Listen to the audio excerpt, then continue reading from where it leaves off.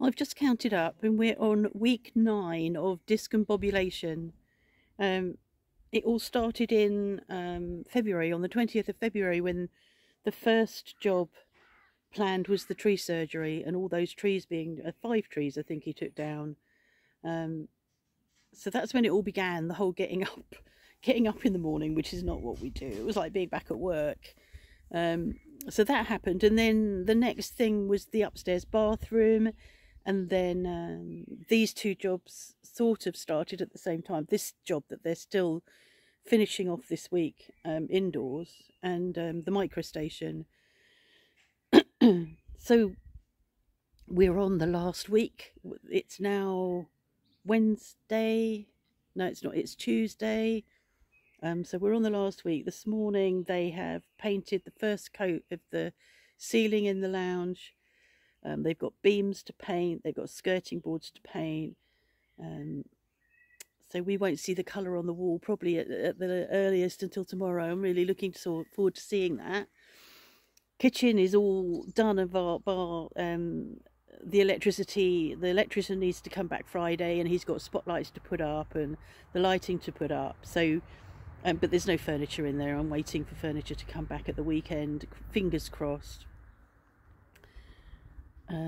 It's been a long process, and there were times, as you know, where nothing was happening, and you know, it was, I don't know, it was sort of March, sort of late March, you know, and it just, it's sort of sitting talking to Mark about it just now and saying it all seemed so dark, you know, and we were stuck in his bunker, and the kitchen wasn't where it should be, all of the kitchen equipment wasn't where it should be, and a lot of that's come back into the kitchen now.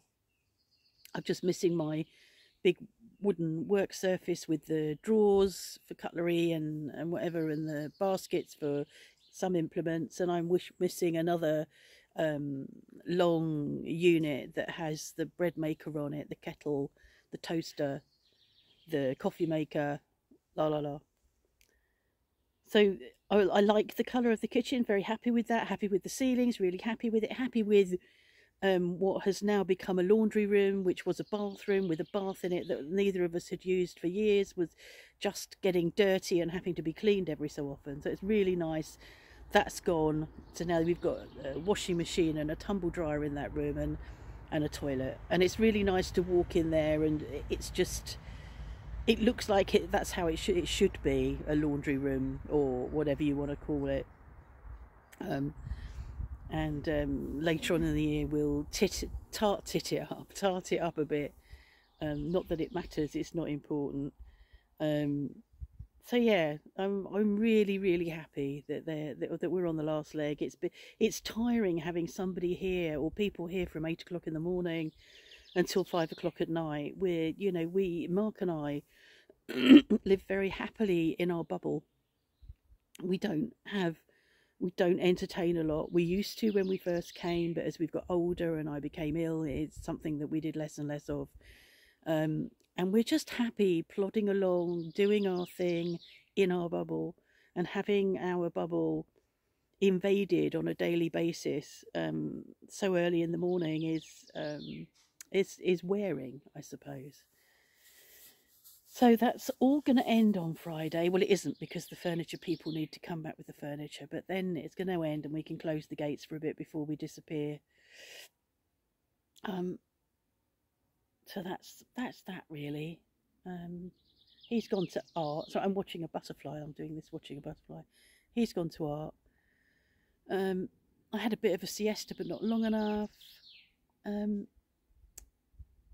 I'll just go back, and I think the part of the problem is that I could occupy myself. I could go upstairs and do some cleaning. And I did do a lot up there the other day until I hurt my hand again. So I could do that, but I've got a cleaner booked for next week anyway, and I'll just be paying her to come when I've already done the cleaning up there. It's really dusty up there now, I noticed, because what they did this morning was they sanded down the ceiling before they put the first coat on it. So they use a machine that's got a big sort of disc on it, sort of sanding disc, which is attached to a hoover. So they are, you know,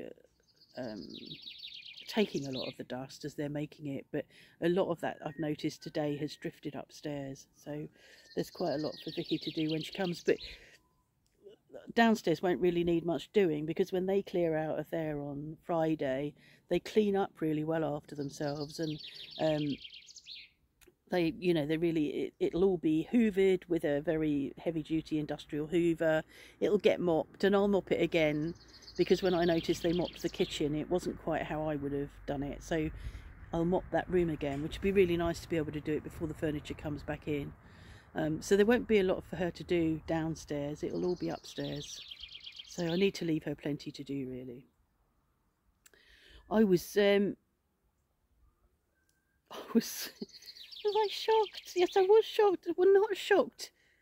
Not shocked completely, but I'm not really sure what the word is, but to find my mother's name suddenly appearing, commenting nastily about me on yesterday's vlog, was like, what the fuck? It's like my mother, who's been dead since...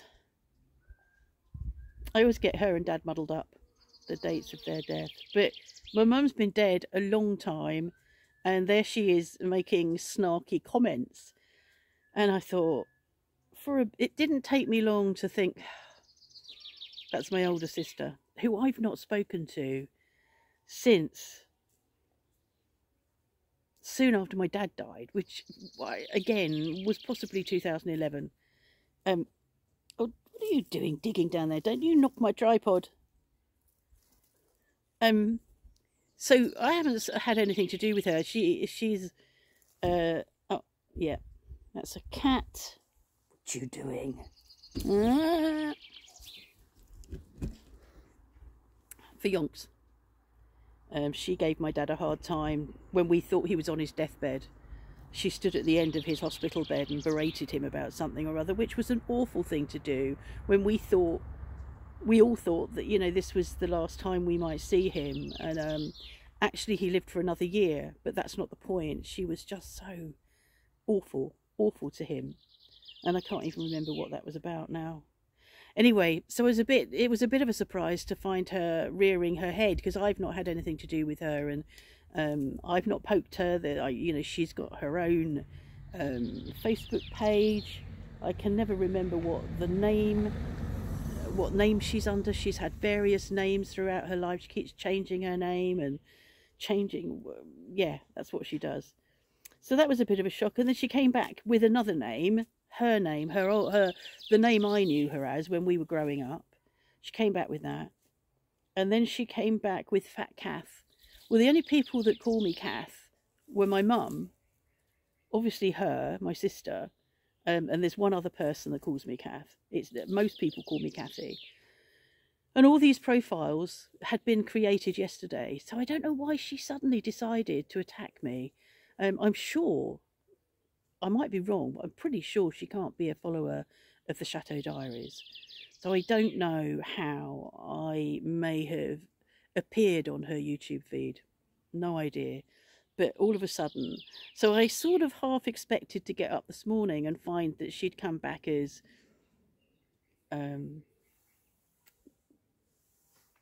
Ishtar Babilu Dingwa, which is another name she used... several years ago, which is why we call her Ishtar Dingbat. But she's now going by another name, and I just think, you know, that's just really sad, isn't it, when you can't make up your mind what your name is. So yeah, that was interesting. The other thing that I question, and I've questioned it when people have said it before, when they've got really angry with me for my vlogs about the chateau, a lot of people, possibly as a knee-jerk, I don't know, but possibly as a knee-jerk reaction, accuse me of being jealous. And I know I've laughed about it in the past, a long time back, but I do ask them, well, what am I jealous of? What do you think I'm jealous of? And none of them answer me, and I would really like to know what they think I'm jealous of, because I see nothing there to create jealousy in me. I'm not a naturally jealous person anyway. I think probably as a child, but then as children we all potentially see things that others have got and covet them and are jealous. Or, you know, there were things I didn't have in my childhood, and I saw that friends had got them, and I would be jealous, if you want to use that word, that they'd got them. But you grow out of that, don't you? You grow out of jealousy.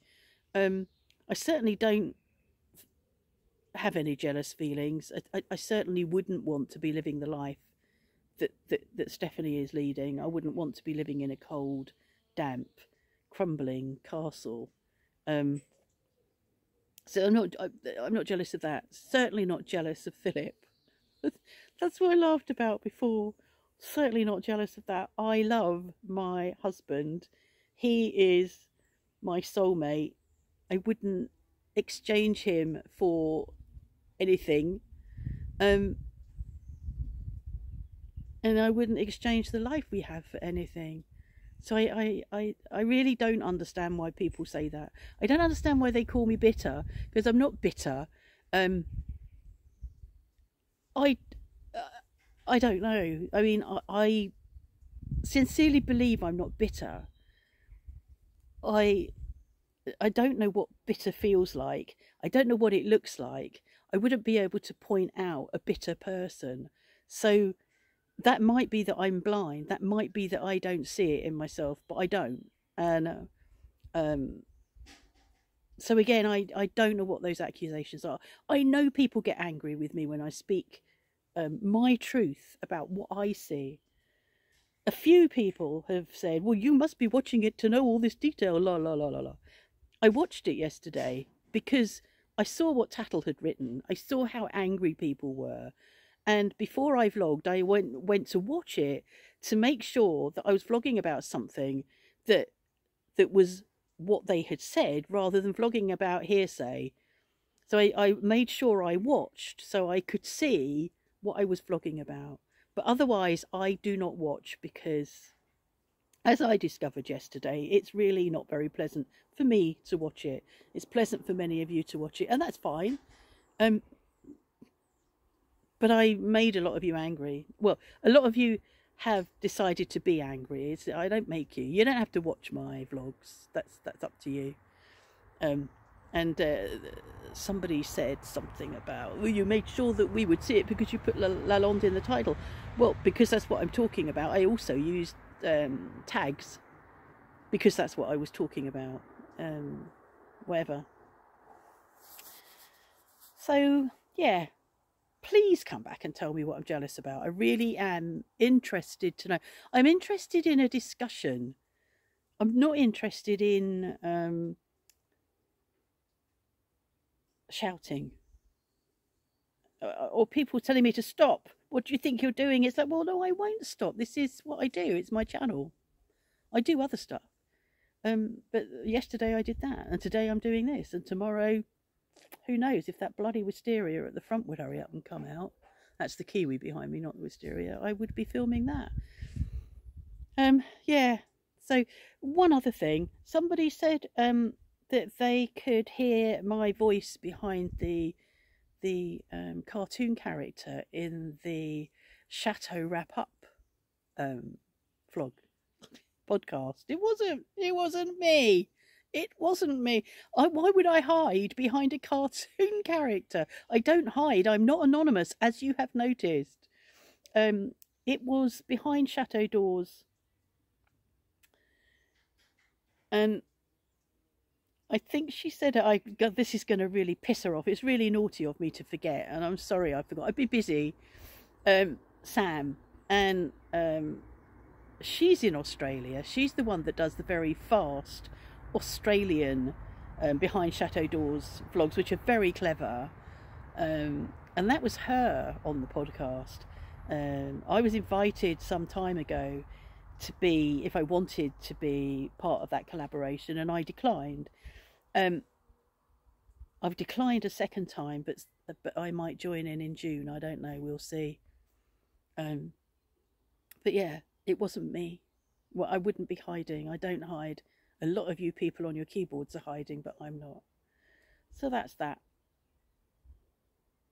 and now I'm going back in, and let's see what tomorrow brings.